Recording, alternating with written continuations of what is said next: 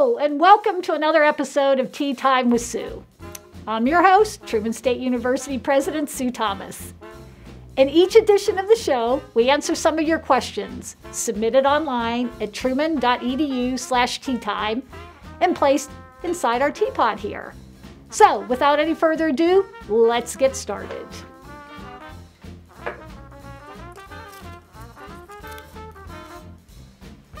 Do you have any holiday traditions? Actually, I have a number of them. For those who know me well, probably would not be surprised, most of them involve food, right? So I was raised Christian, so we celebrate Christmas, although I have to say we also celebrate Hanukkah with my brother-in-law.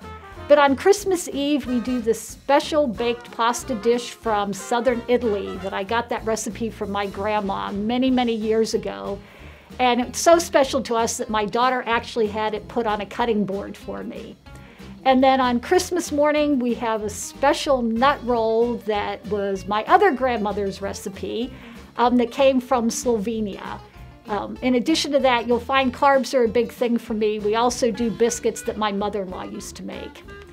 The other cool thing we do on Christmas Eve is when I was growing up, the neighborhood I was in was a lot of Catholic families, and so they would do luminaries every Christmas Eve starting at 10:30. You'd line them on your driveway or on your sidewalk, and you lit them at about 10:30, and the idea was you kept them lit until after midnight so baby Jesus would come into your house and bring you health and prosperity for the year. Oh, this is a long one. If I see you on campus sometime, would you be mad if I asked you to take a selfie with me? Not mad at all. I actually get that request a whole bunch. I will have to tell you though, once we take the selfie, no need to show it to me to ask me if I like how it looks. I never like how I look in pictures, so if you are good with it, I am good with it. Oh, another long one. What is one piece of advice you wish someone had given you when you were a college student? I think for this one is don't wish your life away, right? Lots of times when you're in college, you're thinking about what your next step is going to be, right? What happens when I graduate, right? What if you want to start a family, when am I going to start a family? When am I going to make money? Well, you always think about what's coming next. College is a really super cool time of your life where you get to be enormously self-focused, right? You get to study, you get to hang with friends, you get to have fun. Don't wish away your college years as you're thinking about what comes next. Really savor what's going on here. This is a really very cool place full of wonderful people and lots of great things to do. So don't wish it away. Enjoy your time that you're here. A shorter one. What is your favorite thing to do in Kirksville outside of Truman? So I love talent, right? So some of my favorite things in Kirksville allow me to see talent in one way or another. So going to Curtain Call Theater, right, allows me to see local acting talent. Sue Ross Arts Center lets me see the really cool artists that we have around here. I also love going to Red Barn. And then when I get a chance, I love to go to the Greek Corner because I actually love their food. What's your astrological sign? I am an Aquarius. So I don't know whether that's good or bad, whether I fit with an Aquarius or not. But I will tell you the other cool thing about that is I know 2 other people on this campus who have the exact same birthday that I do. A really short one. Oh, what are the bells in the bell wall? Okay, so I know this story, but I'm going to tell you, if you want the really good version of it, you have to talk to Zach Burden because he can give you all the wonderful details. So the bells in the bell wall were donated by someone called Joe Birdman.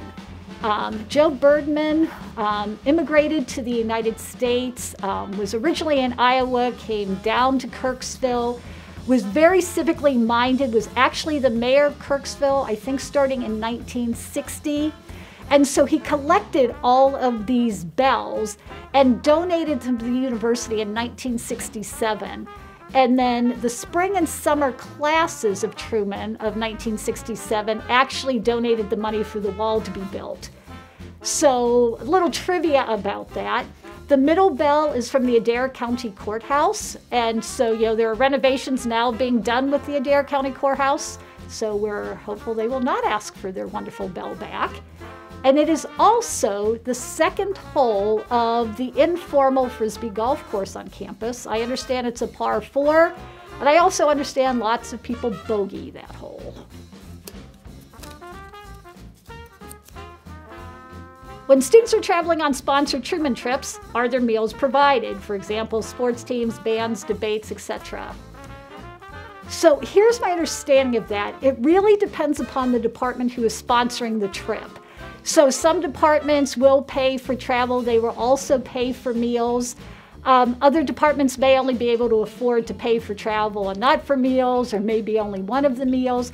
So I would say any student who's going on a Truman-sponsored trip needs to check with their particular department to see what is covered or what is not covered and how it's going to be covered. Sometimes it's as a per diem. Sometimes somebody could have a university P card that they could use. So I would say my best advice is check with your department on a sponsored trip and see what's covered. And what is the status of the LGBTQ+ Center? Well, I actually have very good news about that. We have found a home for the center. It will be 101 Baldwin Hall. And Baldwin Hall is actually a great place to locate the center. The Center for Diversity and Inclusion is on that floor, the Interfaith Center, International, Study Abroad. And so I think it will be a very good place for the center. Everybody who's been informed have been very happy about that choice. And because it will be a part of the Center for Diversity and Inclusion, it will not require any additional resources. The resources for the Center for Diversity and Inclusion can be used to support that center as well. So that's going to do it for this episode of Tea Time with Sue. I hope you'll join me again next time. Remember, if you have a question for the show, go to truman.edu/teatime for a chance to have it answered on a future episode. Thank you to everyone who makes Truman the special place that it is, including all of our faculty, staff, alumni, friends, and most importantly, our wonderful students. Thank you for watching, and however you celebrate your holidays, I hope they're full of magic and happiness and love.